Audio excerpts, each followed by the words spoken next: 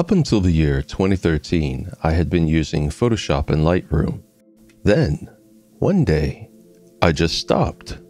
I stopped on the literal day that Adobe announced their incredible month-to-month payment deal. This is not a quote, but it was couched in words proclaiming something like, no longer would you have to pay the high cost of buying Photoshop. Now, you could just rent it month to month. And look at these prices, what a great deal. And in that moment, I knew what Adobe was up to, and I stopped using them. I had dabbled a little bit in the stock market, and one of the things I had learned about the business world was that month-to-month payment plans could be a legitimate thing, like for a magazine company selling a subscription, but they could also be a superb scam for an organization trying to convert a product into service because it generated an endless cash flow. I'm old enough to remember when Bill Gates was really hell-bent on trying to apply this model to Microsoft products. And in some article I read, he was talking about how he would love to, rather than selling the Microsoft word processor, he would like to have microtransactions for it, where people got his operating system for free.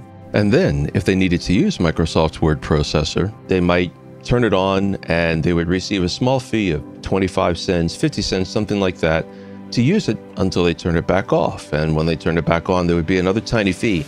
The idea being the fee itself would seem so tiny and trivial, most people wouldn't pay attention to it. But since people had to use it, and often repeatedly, every day, it would generate a little cash flow.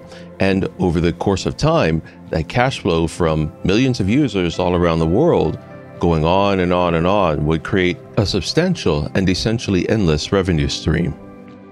And some people in the financial world thought that was a great idea, while other persons thought that a product that was being turned into a service so that it could be essentially sold forever were effectively conducting a scam.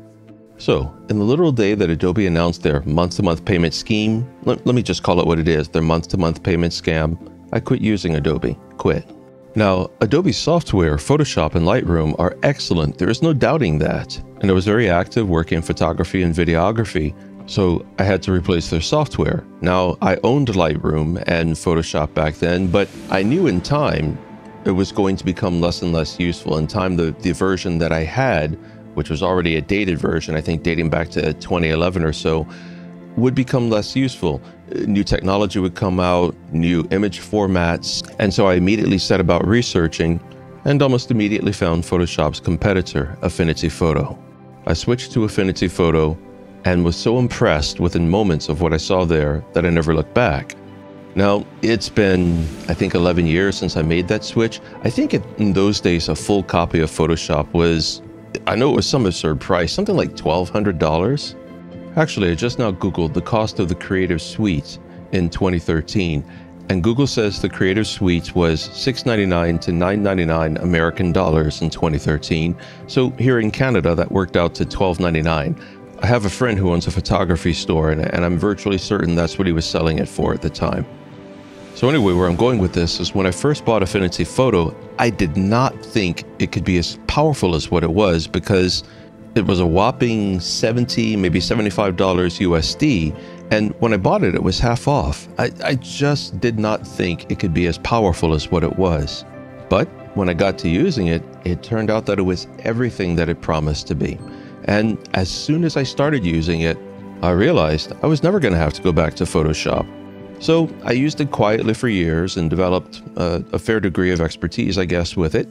But I didn't make much of a big deal between using Affinity Photo and Photoshop. I figured if people were wanting and willing to pay Adobe's fee, then that was their business. But then the scam got worse and worse. And apparently Adobe inserted many tricks to trap people into their product once they had started using it. Most notably, very large hidden fees for quitting using it, making it exceedingly difficult to navigate customer service in regard to changing or quitting a policy, and even making it difficult for small companies to add or remove users. Like say if an editor that worked for a company had to leave the company or couldn't work for maternity leave or something, it was extremely difficult to take that user off the subscription while they were gone.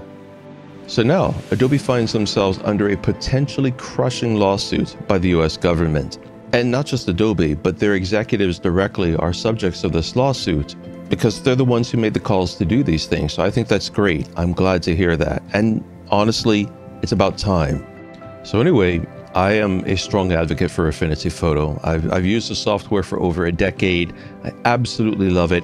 It's my go-to photo editor for 99% of everything I do. I have an alternative to Lightroom called Capture One, which, just like Lightroom, I use if I'm processing large batches of photos. Like, I spend a lot of time studying the flora and fauna where I live, and if I head out for a few days in the woods, I can come back with several thousand photos. And I'll use Capture One to do the initial processing and get all the photos up to a basic standard.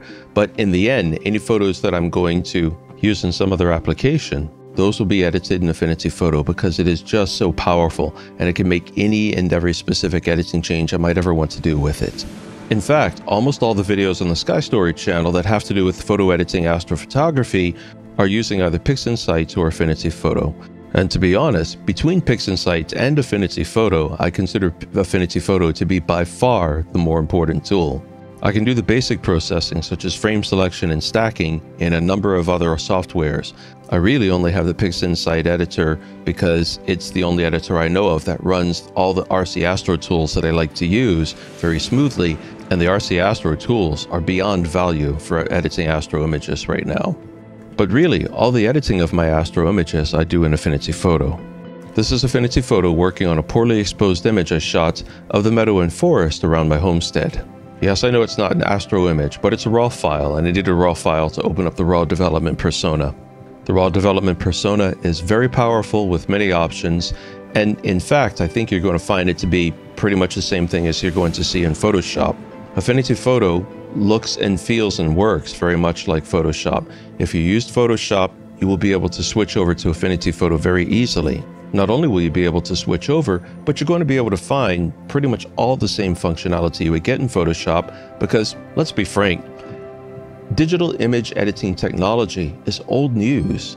It's been around since the 90s. It's been around since before then, actually. It's just been around at the consumer level or the prosumer level since the 90s.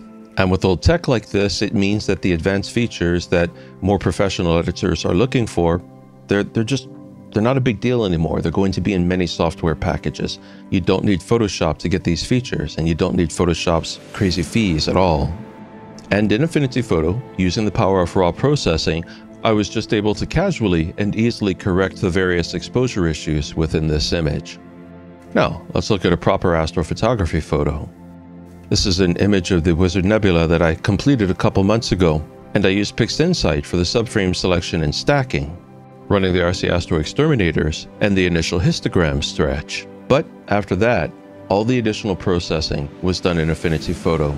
And because, to be honest, I consider working in a non-destructive layer-based photo editor to be a superior option to PixInsight, and also, to be honest, Photoshop was not needed at all. I mean, at no time in the last 11 years that I have been using Affinity Photo have I ever thought, gee, I sure feel like I'm missing out because I don't have Photoshop.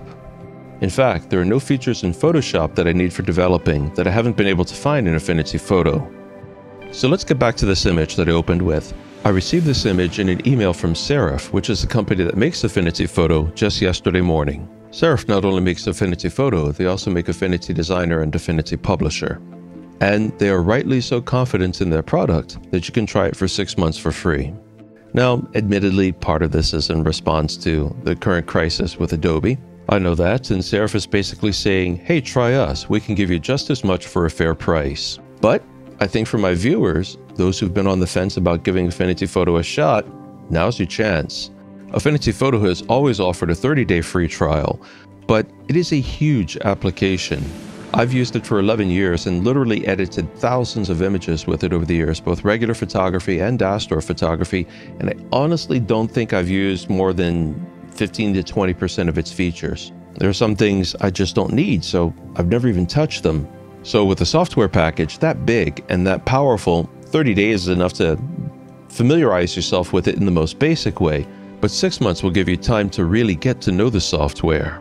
So this offer is available to everybody, both previous users of Affinity who maybe haven't tried their other products yet, such as Designer, and it's available to new users. You can try all of their products for free for the next 6 months. On top of that, the products are currently on a flash sale for 50% off, which means presently you can get Affinity Photo for something like $35 US. And if you can replace Photoshop for a $35 one-time fee, really, what do you have to lose? So I know this is way outside of the usual kind of video that I do. I try to stay away from the negative critique stuff. But on the other hand, I genuinely feel Adobe is a company that has earned some hate. The Photoshop product itself is excellent, but the company's payment scheme is just a scam. Photo editing software is old news. There is no reason to charge prices like that. And Affinity Photo gives you an exceedingly powerful alternative and a fair price. So look into it. I don't think you'll regret it.